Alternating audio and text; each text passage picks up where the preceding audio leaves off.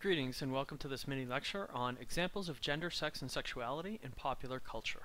In this mini lecture, we're just going to take a look at a couple different examples where we see some interesting discussions or representations of gender, sex, and sexuality in relation to the previous video as we were talking about.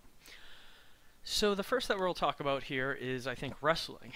Wrestling is a fascinating study in gender.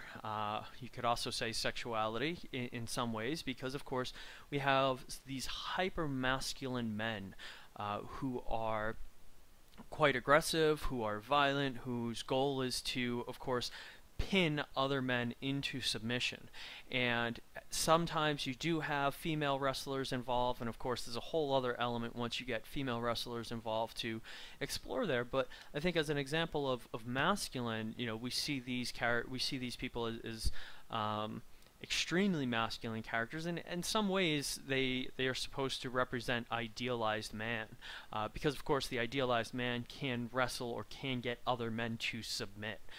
So I think in Western culture and in American culture, you know, the emphasis and the interest and the appeal of professional wrestling is fascinating, because of course it tells us something about where we place our values as what it means to be a man, what it means to be masculine or male in our culture. Another great example, and one that I'm really surprised to see how well it did or has done over the years, is Glee. Here's a fascinating show by Ryan Murphy. Ryan Murphy also did Nip Tuck, which is another great show that I've talked about in this course that talks about and plays with identity. But I think, you know, the variety of characters we see on Glee and the variety of different sexualities and genders and attractions is absolutely fascinating in the ways in which you do really see some interesting identity development that occurs in this show that, of course, gosh, 10 years ago, 15 years ago, 20 years ago would not happen on television.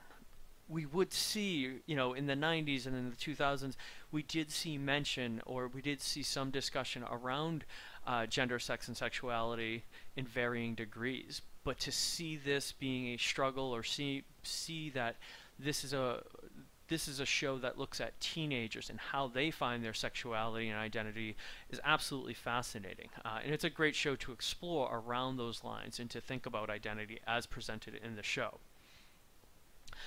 Torchwood is another fascinating show with Captain Jack Harkness, who through the series, you know, is a character that's clearly bisexual in nature. He is both with women and men. And it's a very interesting element to have a male lead and a very masculine male lead. That Harkness is clearly a male, or I should say clearly masculine. He is the leader, he's always the one fighting, he's often the one saving the day, but he isn't necessarily associated, you know, his masculinity or his gender isn't necessarily as stereotyped to his sexuality as has happened in the past. Ellen is probably another great example of looking at sexuality, and as initially an actor, an actress, comedian who started with a TV show, and eventually, you know, her coming out on a TV show, a sitcom that she was doing, and then eventually that rolling into a talk show that, in fact, has probably done a significant amount of positive good for different types of identities, and that she has on this talk show really been shown as a non-threatening element. You know, there's often the joke like, how could you hate Helen? How could you hate Ellen? And I think that's a very interesting place to look at within our culture, of how through her the mystification around other identities have become normalized or have become non-threatening compared to how they were in the past. Chaz Bono, the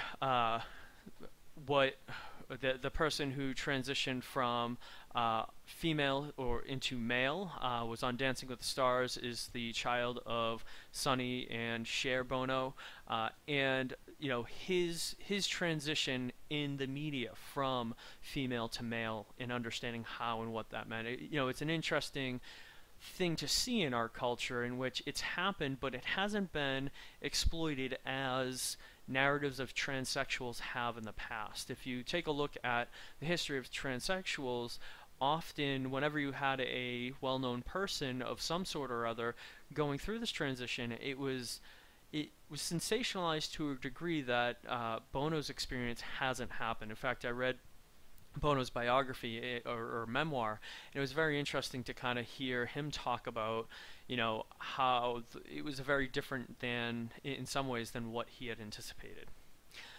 Orange is the New Black is a fascinating show in and of itself, but I think if you look at the show in terms of sexuality, gender, and sex, it becomes even more so, in kind of how characters either within the context of prison change some of what they do or how they approach their gender and sexuality, as well as how some find it and are still fixed by it. I like that there's fluid for some and then there's not fluid for others. RuPaul, as a celebrity for decades now, has continued to make us think differently about gender and sexuality. Shows like, RuPaul's Drag Race and things like that have gotten us to really understand things such as gender performance quite differently than what it would have been understood 30 years ago. And certainly throughout the country, gay pride parades, or pride parades as they're increasingly referred to, because they represent a wide spectrum of gender, sex, and sexuality identities, have also become have become big events. They're not events that are just there for those populations, quote unquote, but they're opportunities for everybody to come out and celebrate. And I'm increasingly amazed at how big these events get and how many more people keep showing up. And it's a great example to see kind of this intersection in times and points at which our culture is sees non-heterosexual identities increasingly less threatening. And then, of course, we come back to sports again and looking at football. There's been some progress, I guess we could say, around football and its kind of where it sits within the culture. It's still a very hyper-masculine and typically a very hyper heterosexual sport. And it very much promotes that in a lot of ways. And there's been some progress made, but I think typically when you look at it as a sport, it is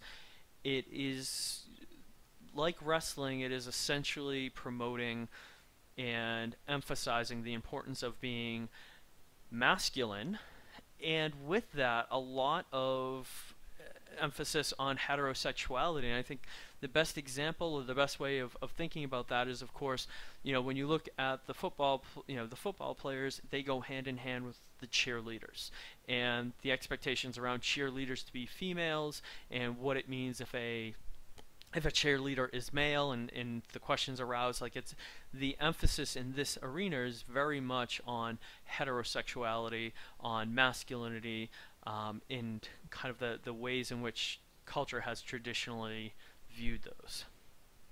One other example, because I mentioned it in it's one of the other videos that we'll be watching today, or watching in this module, is Ms. Pac-Man, and kind of the ideas around why or how does you go from Pac-Man to Ms. Pac-Man, and what does that represent in terms of gender, in terms of sexuality within video games. There's a series called Feminist Frequency on YouTube that talks a lot about this, and does so in some really great and insightful ways, and I would recommend checking out that channel, because there's a lot to be explored. In Feminist Frequency has a very good, strong analysis of gender and sex and sexuality in video games. And so Ms. Pac-Man is another place where we could talk about gender and sexuality as presented even in video games, because there's a long history of that dates back now 30 years. Okay, those are all the examples. I hope you can start to see and think about the ways in which gender, sex, and sexuality appear or are negotiated or represented in different areas of popular culture. I'd love to hear some of your examples, either by posting them in the open forum or by posting them in the comments on this YouTube video. Thank you very much.